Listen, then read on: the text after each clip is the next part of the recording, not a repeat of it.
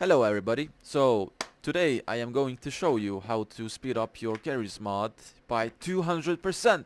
So the first thing we're going to do is CL show FPS in console so we can see the FPS difference. So right now I'm getting solid 60 FPS.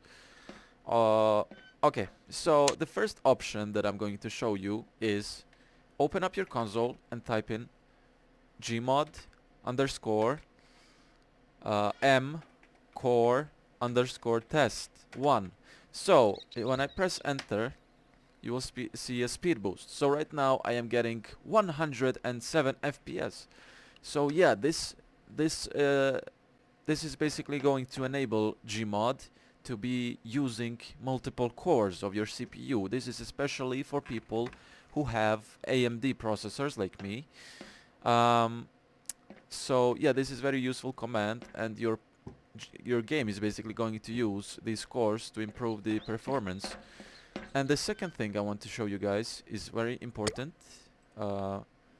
If you open up your Steam and go to Garry's Mod, right click it, properties, betas, go to betas, and just choose 64. So basically this option is called x86 64 Chromium. So choose that and your Garry's Mod is going to update for like a few megabytes.